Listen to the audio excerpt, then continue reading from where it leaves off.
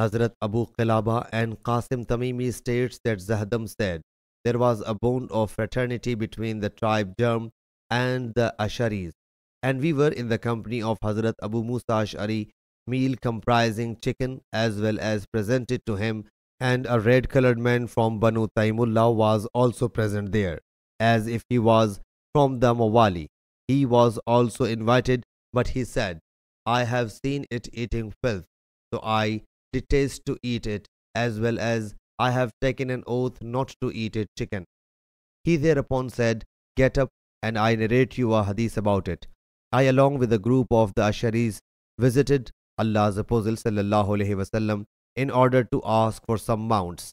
He sallallahu alaihi wasallam said, by Allah Jalla Jalaluhu, I will not give you any mount, and even I don't have any mount as well. Later, some camels were presented to Allah's Apostle sallallahu alaihi wasallam under the head of booty. So he sallallahu alaihi wasallam asked about us and said, where is the contingent of the Asharis? He sallallahu alaihi wasallam then issued orders to grant us 5 excellent she camels. When we set out with them, we said to one another, what have we done?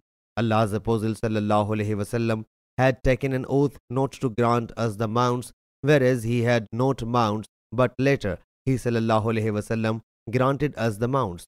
It seems he has forgotten his oath. So by Allah Jalla Jalaluhu, we will never succeed.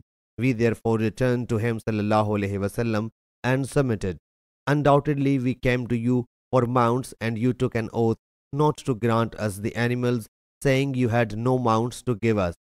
He sallallahu alaihi wasallam thereupon said, not I, but Allah Jalla Jalaluhu has granted you the mounts. By Allah Jalla Jalaluhu, I don't take an oath, but when I find people's welfare in something else, I opt the better aspect and pay the expiation of the oath. Sahih Bukhari, Hadith number 6649.